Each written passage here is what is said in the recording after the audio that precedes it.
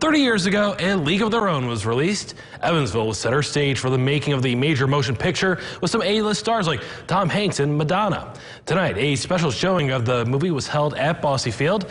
The movie was filmed at several locations in the tri-state, but it was Bosse Field that saw the most action. Madonna, Tom Hanks, Gina Davis, and Rosie O'Donnell starred in the movie. It's just awesome, and I take pride in that because it's something that I can tell people, hey, did you know about that Tom Hanks movie? Yeah, it was filmed in Evansville. Tonight's event was free for the public.